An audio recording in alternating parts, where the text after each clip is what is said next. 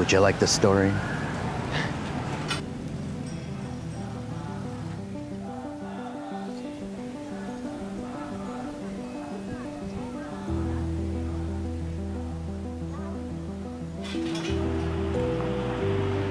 In the old days, people buried their dead, they didn't burn them.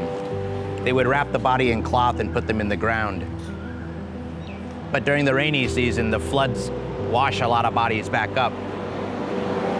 So what the local people would do is collect the cloth from all of the bodies, put them together, boil it with a bunch of spices to clean it, and that's why it's this color.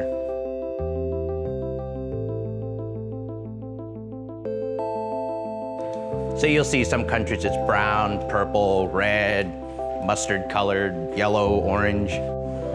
This color is a little bit brighter because it's called royal orange. He's at a royal temple, so this is part of the uniform.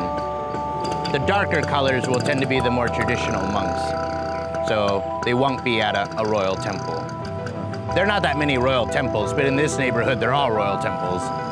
So you'll typically see this color here, whereas when you're in the countryside, you're gonna see darker colors. When they're here in their personal space, they'll wear what I call the casual method.